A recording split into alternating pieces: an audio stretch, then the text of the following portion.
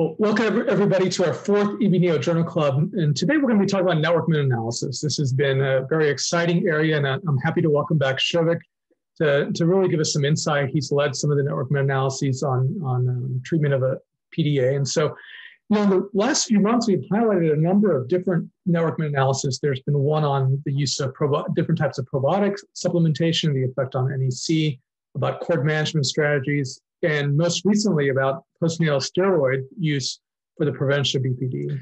And so, Souvik, I wonder, before we get into the details of some of these, I wonder if you could tell us kind of what is a network meta-analysis and how does it differ from a conventional meta-analysis? Thanks, Ravi.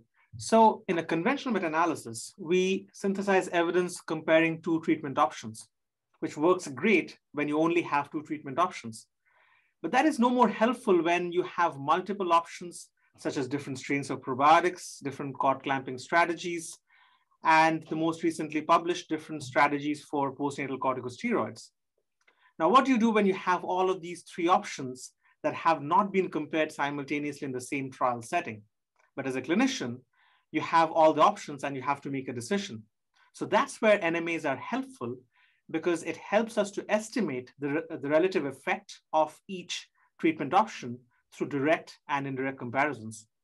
So, for example, if a trial, you had one trial that compared treatment A versus treatment B, and another trial that compared treatment A versus treatment C, a network meta-analysis would allow you to then kind of do a comparison between B and C. Is that kind of the way these work? Absolutely. So say you have a bunch of A versus B trials and a bunch of B versus C trials, but no A versus C trials, then in an NMA, by using direct and indirect comparisons, you can actually combine the three and have relative effect estimates for both A, B, and C. Okay. Now, are these able to be combined? What considerations do you think of as you're looking at these in terms of should these be combined? Are they comparable? So we need to understand that an NMA is not a randomized trial. It is merely an observational study of already published trials. So an NMA is prone to the same risks of bias that's there with any other observational study. And the most important of them is selection bias. So for the results of an NMA to be trustworthy, the reader needs to be convinced that the characteristics of the participants in all the included trials were such that they could have been enrolled in the same randomized trial. And this is called transitivity in NMA parlance. So before you read the results for any NMA, first make sure that the transitivity criterion is met. Right. So you want to take a pause before you get into the results to actually make sure that that's met, right? Yeah. So let's go into this network meta-analysis just published very recently, looking at different postnatal corticosteroid regimens for the prevention of BPD. And as many of our viewers know, there's different types of steroids, different routes of administration, different doses, and different timing. And as clinicians, we might want to know which of these different options should I choose. And so this study looked at this, and here's a picture of the network plot. So can you walk us through kind of this network plot and how you would view this as it relates to kind of these different steroid treatment options? So a network plot essentially gives you an overview of all the treatment options that were included in the analysis. So as you can see in this plot, each circle, also called the node, represents a treatment option. The size of the node is proportional to the number of infants randomized to that treatment option overall. A straight line connecting two nodes denotes that a head-to-head trial has been conducted between the two treatment options.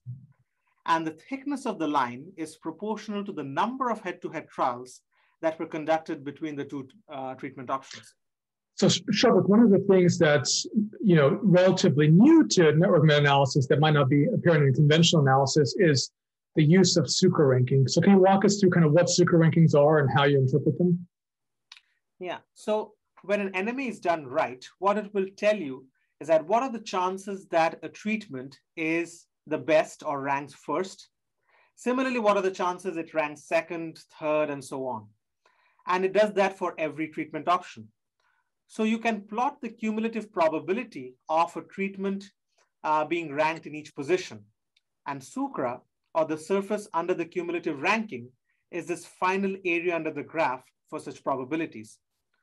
So if a treatment is clearly better than the rest, it will have a very high chance, almost 100%, of ranking first. And therefore, its sucra value will be closer to 100% or 1.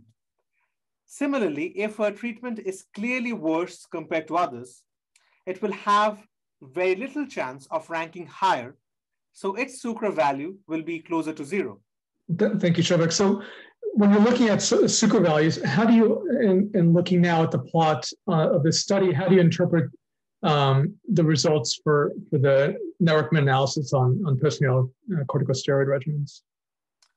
So if you look at this graph, the curve for the moderately early initiated medium dose dexamethasone, or the pink curve, clearly has the highest or the largest area under the curve compared to the others, and therefore its sucra value is closest to 100%, which suggests that it might be the best treatment option.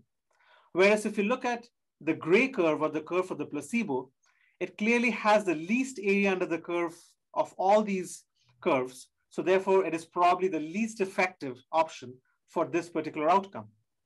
But now it's also important to mention here that a single sucra value could be misleading if there's a lot of imprecision in the final estimates for a particular outcome.